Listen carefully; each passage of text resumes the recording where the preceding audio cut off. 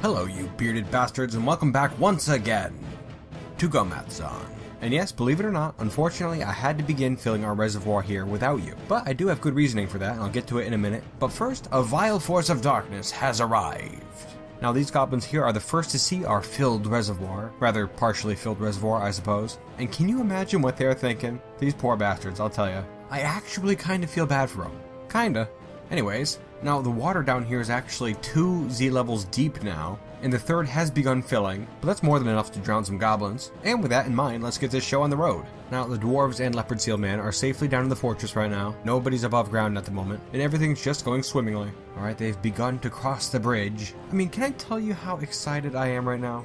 Because guys, I'm pretty excited. Now, unfortunately, I'm going to wait for these guys to get down to the drowning chamber first before I do this whole bridge thing here. I'm going to try to drown the front half of the siege, and then when the rest try to escape, I'm going to throw them off the bridges, just to make sure we get maximum death. It's going to be swell. We've had quite a few goblins escape recently, and I'm sure those goblins told the rest of the Nightmare of Webbing about our new walls, but no goblins have seen the water yet. So imagine these guys surprised when they have to cross this bridge across this gigantic lake here. I mean, that's a beautiful thing. I'm telling you. Crossing the bridge, looking down at the still rushing water. That water sure does seem turbulent at the moment. You poor, poor bastards. Standard siege, by the way. 1, 2, 3, 4, 5, 6.5 pages of invaders. No trolls, big dogs, demon kings, anything like that. Fairly standard. Just 247 goblins. Soon to be floating corpses. Oh, Gomathzon. Alrighty, now the goblins have advanced far enough down the tunnel, methinks. And so let's pull these levers here. Let's close up the lower gate first. Alright, now the lower gate is closed, so the goblins are now stopped in their tracks effectively. They can no longer get down into the fortress, including all these fellas up here on the bridge. So then, let's take a look down here again, and pull this lever here. The lever that controls said bridges. Pull it please. Here we go. Lever is pulled. Oh my lord, who is ready for this? There they go. Beautiful. Yes, you can see down here quite a few goblins did land in the water, and there's virtually no way for them to get out now. A couple died on impact. That's nice. And a few actually landed here on top of the entry tunnel. And unfortunately for them, they can't get back over to the land from there. You can see all the mist from where the goblins landed in the water. Amazing. And so with all the goblins stopped here, I'm going to pull this lever to start the drowning chamber. Lever is pulled, and here we go.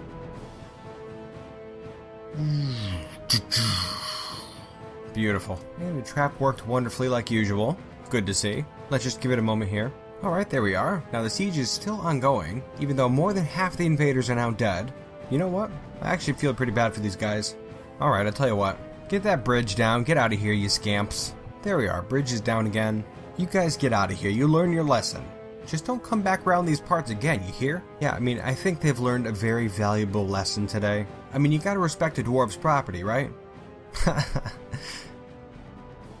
Yeah, I guess I lied. Rat bastards. Unfortunately, it does look like a couple got across, but no matter. You know, I guess I'm gonna keep doing this bridge trap till all these goblins are dead, or at least most of them anyways. It certainly is fun to watch. Oh, so close. Hey, maybe next time. What do you think, buddy? Want to give it a try? A couple more goblins having a go at it. Oh, this guy's pretty close. He might make it across. Almost. I think he was just smashed. I think he just got squished in these 2 bridges here. Oh my god, that was amazing. Alright, just shut off the drowning chamber, draining it out. Let's see if the rest of those goblins who are stuck down there can get across. Probably not, would be my guess. Yeah, I mean, like, definitely not. Beautiful. Well, that looks to be the majority of them for sure. Just a few green bastards still stuck down in the drowning chamber. So how about we open up the gate and send out the ochre beards? Sounds good to me. Move out, warriors, for the glory of Gomathzon. You poor, poor goblins. I'll tell you. I mean, it's just a disaster for them. A complete slaughter. Not a single chance to be stood. Instant. That was Addis right there. Took his head clean off. I like it. Oh, here comes Bim. Doing some fighting. He got his spear stuck in a goblin's eye. That's amazing. And that's all of them. Not a single goblin remains. Beautiful. Just how we like it. Good job, warriors. Anyways, everyone back to work. A very good siege. Now, then. Right, the whole lake thing here. Let's zoom out a little bit first. Now, would you take a look at that? A thing of beauty, really. Already 2 Z levels completely full of water, and working on a 3rd. And I really wish we could say we were anywhere near having this place be full. But we're not. Now, let's see, I started filling this place right after I finished recording the last episode. The following day, I turned on Dwarf Fortress first thing, started up the pumps, and just let it fill all day long. And by the end of the day, we only barely had the very first layer filled. It took a long time to do that. Most likely because it's being filled by a brook, plus it doesn't fill in the winter, it just turns to ice, which is actually pretty cool looking, can't wait to show you that. But yeah, just to make sure I had enough time to record this episode, I had to start it early. But you really didn't miss out on much. Nothing happened in all that time.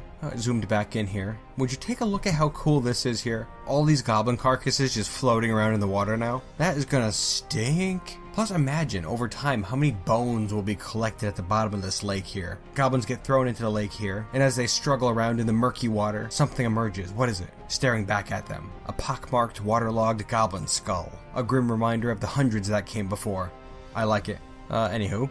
Oh, Bim's house here. What a cool idea, huh? Didn't work. Didn't work at all. Just a heads up. If you were planning on trying this little idea yourself, doesn't work. Oh well. You know, I bet it would have worked if I put a windmill coming out of the top of his house through the water, and then had a water pump in here that was pumping all the water out. I mean, it would have to run continuously, and I'd have to modify the structure a little bit. But I bet I could get that to work. In fact, I suppose if I was daring enough, I can come down here in the winter when the lake is frozen, dig down to Bim's house, install a water pump and a windmill, and get the place working absolutely fine. Food for thought. We'll see what happens. And if we take a look over here, you can see our adamantine column, completely gone. There's nothing here anymore, because we mined the entire thing out. Pretty cool, huh? And what, pray tell, did we do with all that mined out adamantine, you ask? Well, we turned it into armor, of course. Full suits of dwarven armor. Every single dwarf in the military has one now. That's pretty sick, huh? Although I still haven't made a suit for Bim.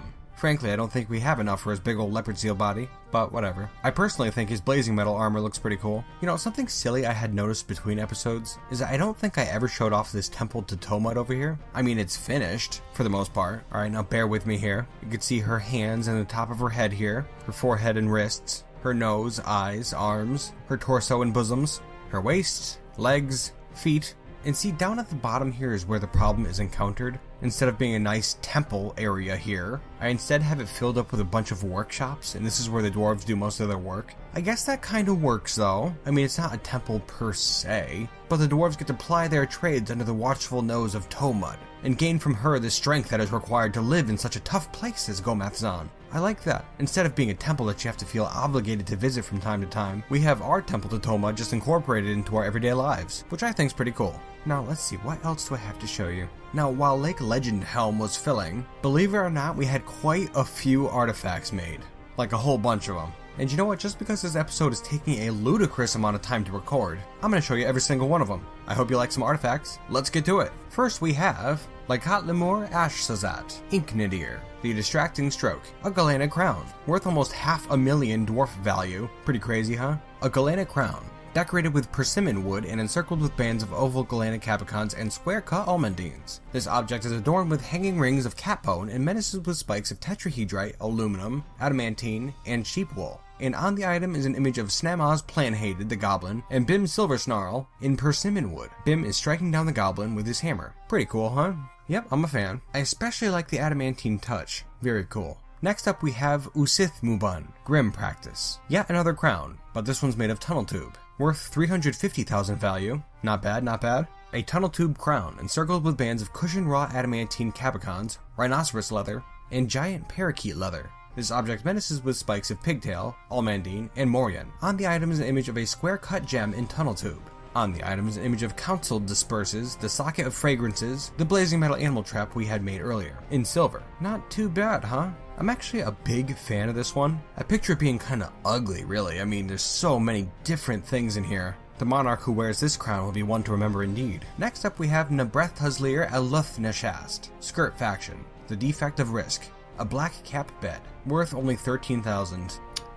Shameful. You know, fun fact, this one was actually made by the former mayor, the mayor we had since we discovered that adamantine, and up to a couple episodes ago. I have no idea how he managed to fall out of popular favor. I mean, he saw Gomathzon through a demon siege. Hell, I'd vote for him. But whatever. A black cap bed. It is encrusted with table-cut moss agates, round schist capicons, and rectangular tetrahedrite capicons, decorated with black cap and chicken bone, and encircled with bands of llama wool. On the item is an image of bonobos in black cap. Very interesting indeed. Hell, I'd sleep in it. And next up, we have Menkathir Shagagminbaz. Lash Nourished. The Static Enchantments. A yellow zircon coffer, worth 76,000. Not bad. It is encrusted with oval galena capicons, decorated with cap bone, and encircled with bands of point-cut morions and round schist capicons. It menaces with spikes of morion, galena, and alpaca wool. And there's an image of Einol Hailed Metal the Dwarf in yellow zircon, as well as an image of a guinea hen being shot to death by a goblin with an iron crossbow during what was known as the Steamy Siege. And to finish it off, there's an image of the heavenly ships, the blazing metal breastplate in copper. Not too shabby. Very cool. And next we have Basanistel, Spray Allies, a short grey langer leather skirt. That's right, a short skirt, worth 17,000. Not very much at all. It is encrusted with oval schist capicons and encircled with bands of black cap and cushioned tetrahedrite capicons. This object menaces with spikes of grey langer leather, black cap, and tetrahedrite. There's an image of blood amaranths and grey langer leather on it, as well as an image of Ashtan Anvil Talked the dwarf and dwarves in dog bone, which relates to that dwarf ascending to the position of queen. And also, oddly enough, there's an image of Zuspgas Mirror Monsters, who is a goblin, killing another goblin known as Gosath Realms Lurched with a copper spear. Very odd. I'm not too sure what that's all about, but hey, whatever. I like it. Next we have Kruggsmash, the Worthless Rope. The Worthless Rope. The Worthless Rope. Whatever. A goblin cap crutch, which is actually pretty cool. It's worth 115,000. It is encrusted with table-cut clear tourmalines and radiant-cut violet spessartines, and encircled with bands of round schist capicons and oval black opal capicons. This object menaces with spikes of goblin cap, clear tourmaline, schist, and kunzite. On the item is an image of square-cut gems in Goblin Cap, as well as an image of Atir Even Armors the Dwarf in Bloodthorn. Surprisingly intricate for a crutch. You know, I was seriously considering trying to get Addis to use this thing, but I don't even know how I would do that. I feel like it would just end up being a gigantic pain in the ass, but maybe I'm just lazy. That's probably what it is. Anywho, now we're gonna finish this off with one last artifact. Batanthos But Elakigest. Calmed Drills. The Ace Gloss. A raw adamantine scepter. That sounds pretty cool, huh? Now, get this. This single artifact here is worth 1,022,400 value. That is insane. This is the first artifact I've had that's been worth more than 1,000,000 value. Just crazy, really. Let's take a look. It is encrusted with oval galena capicons, decorated with cat leather, and encircled with bands of giant cave spider silk and single-cut yellow grossulars. This object is adorned with hanging rings of raw adamantine and porcupine leather, and menaces with spikes of cat leather. On the item is an image of a dwarf raising an artifact amulet they had just created in adamantine, like pure adamantine too, which is pretty cool. Especially when it's a raw adamantine scepter, kinda goes along well with it, I'd say. Oh, and there's also an image of the heavenly ships, the blazing metal breastplate, in black zircon. Pretty cool, huh? A whole slew of artifacts. Artifacts which are just strewn all over the Temple to Tomod over here. Yeah, I really don't have a good place for them, so often a dwarf will just make an artifact and leave it at their workshop. Completely unattended. Well, it's just an artifact, a dwarven artifact. Yeah, no worries. Just leave it there, it's absolutely fine. You damn dirty dwarves. Well, to each their own. Alright, and with all that out of the way, I'm gonna get back to work. Work which entails almost literally nothing. Just kind of sitting here watching water rise slowly. This is gonna take so long, guys, it's ridiculous. But it's gonna be worth it when it's done. I'm hoping we get another siege in the meantime. It'd be a shame if that was the only chance we got to use this trap. Well, that being said, I'll get back to my water watching in just a moment.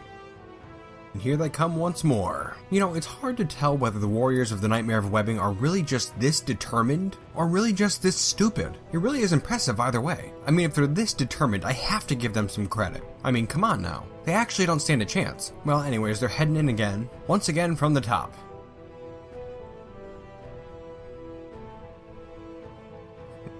Oh my god. I can't imagine myself ever getting sick of that. Just beautiful. Back open for business? Well, hey now, looks like we landed a goblin over here on the Memorial Hall. Shouldn't be a problem though. I'll have the Ochre Beards take care of him real quick. Oh, there we go. And dead, very good. I mean, at this point, I'd have to say this is my favorite trap I've ever made in a dwarf fortress. This water trap here in conjunction with the bridge up top. Just so devilishly effective, I'd say.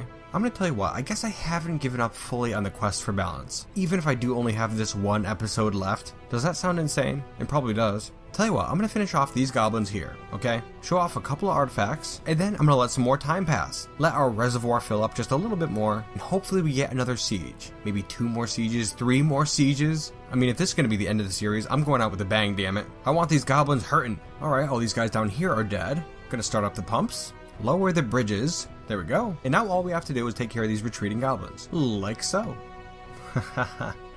Yep, I love that. That's for sure. Gomathzon will leave its mark on this wretched, stinking world. Even if it's always the age of the goblins. The dwarves will never be defeated, damn it. Just not gonna happen.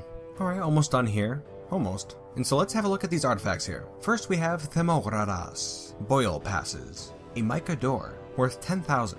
Not very much at all. It is a mica door. It is encircled with bands of rectangular lapis lazuli cabicons. This object menaces with spikes of mica and coyote leather. On the item is an image of dwarves and pigtail. The dwarves are traveling, which relates to the foundation of Legendhelm. In the year 1051, boy, that's really something actually. It's currently the year 1067, so Gomathzon's been around for 16 years now. Wow.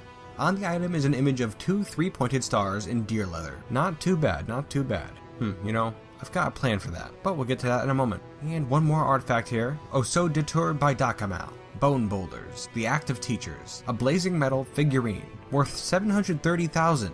An awful lot. And look at that description, huh? My god. Okay, let's see. This is a figurine of Ohm Dust Urn, the Phantom of Bones, the Crone of the Night in blazing metal, and this creature is traveling. It is encrusted with rectangular schist cabicons, decorated with alpaca wool, and encircled with bands of blazing metal. This object menaces with spikes of cape spider silk and pigtail. On the item is an image of a dwarf being struck down by a jabberer, which I've yet to see in this series, which is an event that took place in the year 75 during the attack of mobs. Very interesting. On the item is an image of Wet Notches, the Brutal Brew, the blazing metal amulet in Bloodthorn, as well as an image of a baguette cut gem in Morion. Fascinating. Quite a busy figurine. Anywho, now let's see, we got that artifact door, which cannot be destroyed by invaders of any variety. You know, something about artifact doors, hatches, that sort of stuff, just makes me want to make a secret passage, you know? And so I think I'm gonna do that. But I'll show it off next time I come back. We have some more waiting to do, both for the water to rise and for more sieges, hopefully. I've got my fingers crossed for that Demon King.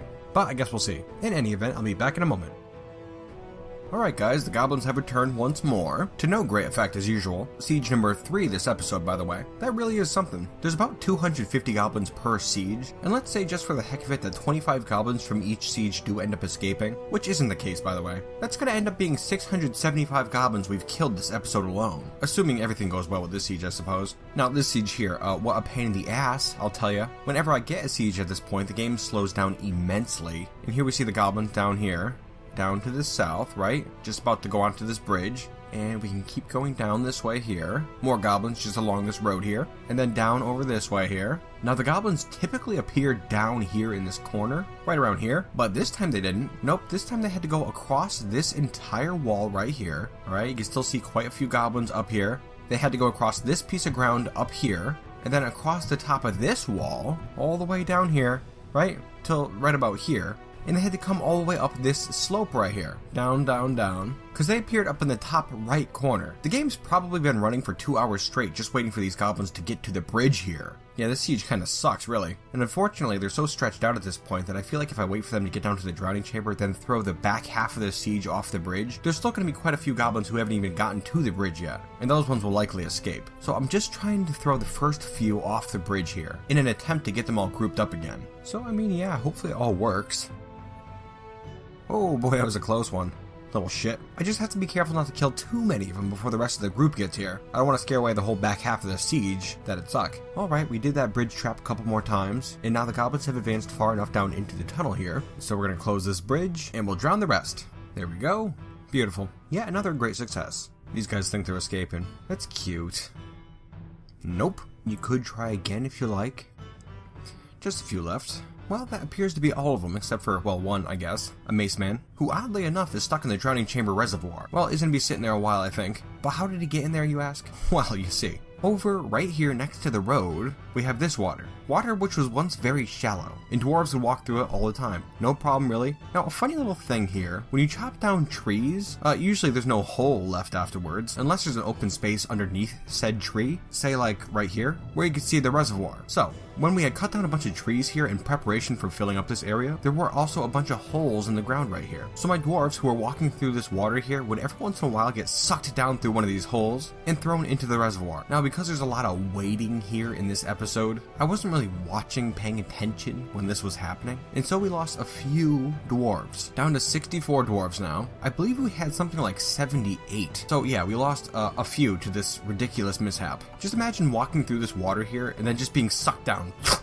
Just gone. I mean, I guess you can't blame the dwarves too much. It's ankle deep water, you can't really see those holes. Someone just gets sucked away and then they're gone. That'd be kind of hard to notice. Yeah, most of the carcasses are piled up over here now. Quite a few dogs and cats. I had since set up appropriate traffic zones, so hopefully that won't happen again. But I guess we'll see. Actually, this dwarf here, this is Lymel, the one from last episode. The cowardly dog beater who had her leg knocked off by a ghost. Yeah, it's her. What a stupid dwarf. Oh well. But anyways, those holes are still here and the goblins don't follow that whole traffic rule thing. So they walked right through this area and a bunch of them got sucked through. You can see all their carcasses just scattered around the area. Yeah, quite a few actually. I bet I could turn that into an interesting trap in the future. I'll have to keep it in mind. However, another pain in the ass facet of this gem here. Now because we have these holes here, water has been leaking down into the drowning chamber reservoir. And so when we last ran this trap, there was way more water in here than usual and we couldn't suck it all back up to the reservoir. So now I'm gonna have to drain out a couple levels of water here, somewhere else. I don't know where, but I guess I'm gonna try to figure it out. But that's fairly mundane, nothing exciting there. Now let's see here. While I was gone, we had another artifact made. Katandirug, the Channels of Brutalizing. A dog bone figurine of a goblin. Pretty interesting. What's really interesting is that this artifact was made by Ageless the Balance Seeker. I was really praying she wouldn't go insane. It's worth 24,000. Not too great. This is a figurine of a goblin known as Amzu Quickness Black and Bim Silver Snarl, the Rapid Violator of Shadows. Bim is killing this goblin with his iron warhammer. That's pretty cool, huh? I'm glad that Ageless chose to do a figure of Bim for her artifact. It is encrusted with oval lapis lazuli capicons and rectangular schist capicons, decorated with dog bone and encircled with bands of rose-cut morions, cushioned galena capicons, and dog leather. This object menaces with spikes of galena. On the item is an image of Wet Notches the Brutal Brew, the Blazing Metal Amulet, and Morion. I mean, really, when you get down to it, it's fairly standard, but it was made by Ageless, so I really like this figurine. Good job. Now, let's see, what else? Ah yes, that artifact door. I chose to make a secret passage into Gomathzon up here in the northwest hills. Right here, see it? It's as of yet unfinished, but I have that door out front right here, currently locked. Now, this passage here leads down, down, a whole long ways, down to here, to a bridge, which is, well, unfinished. I'm gonna have to finish that right now, actually.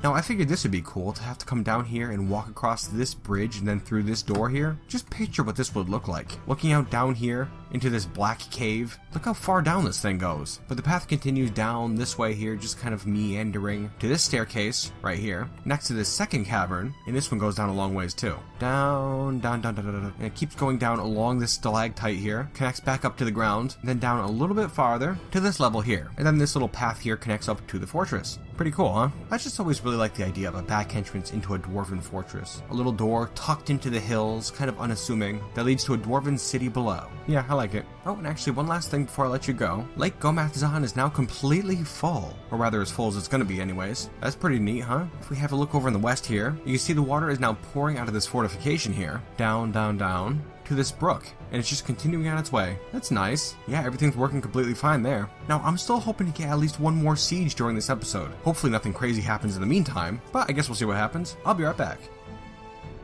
Finally, a vile force of darkness has arrived. Siege number 4 this episode. The game's been running near constantly for an entire day. It's been nearly 2 years since that last siege. Anyways, let's see what we got. Just a whole load of goblins once more. Well, whatever. Come on in, fellas, the water's fine. Well, at least they appeared in the bottom left corner again. It shouldn't take nearly as long for them to get to the fortress. First, we'll cut off the head of the snake.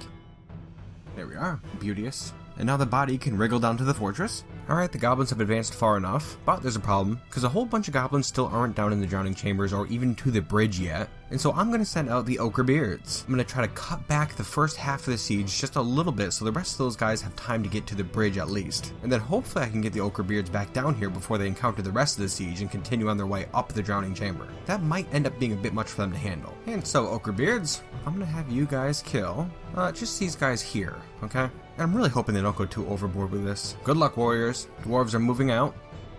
Combat has begun. Goblins are dying. No problem whatsoever. Keep going, guys. Hurry up. Okay, all those goblins have died. Good. Now back down to the fortress. Let's go. Go ahead. Oh, hey now, Bim. What the hell are you doing, man? Alright, well, it looks like, unfortunately, Bim is going up by himself. I don't know why. Back down to the fortress. Come on, buddy.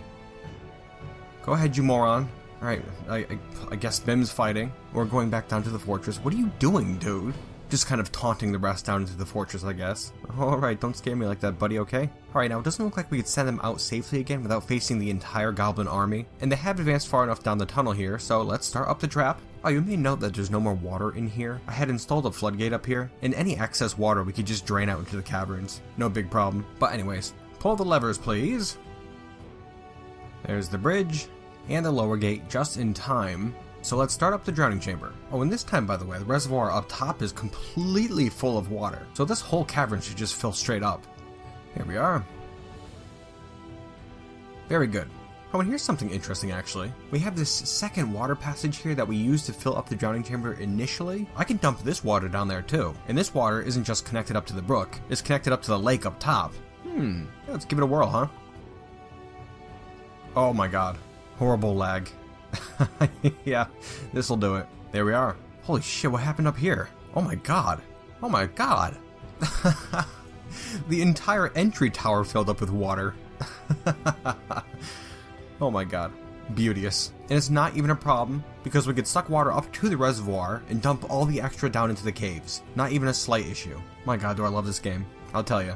Oh, hey now, that could be a problem. It looks like the reservoir filled up entirely with water from those little tree holes in the ceiling, so we can't pump any water up to there anymore. Great. No, that's good. It's good. It's great. And we're gonna have to dump all this water out into the caves. That's an impressive amount, too.